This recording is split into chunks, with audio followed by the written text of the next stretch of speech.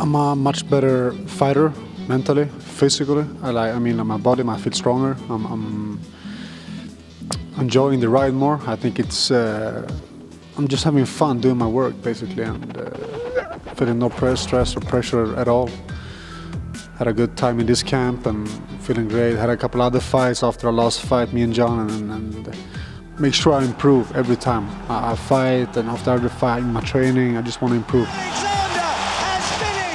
Well, our first fight, for me, it's way in the past. It's 5 years ago. We're here now.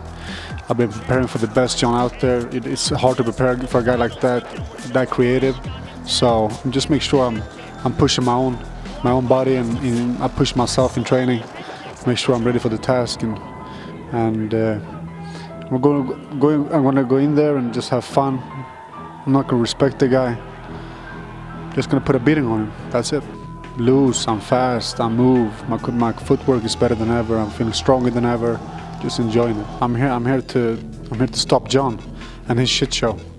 I'm here to take over. Take that belt, beat the guy that's never been beaten, put Jon to sleep. His era is over. I'll be the world champion on Saturday. We all get affected by his behavior and his shit he's doing, you know. It comes with consequences. They move in the whole car. Family and friends have to go to another city to watch the fight, you know. So of course, you know, he's a clown.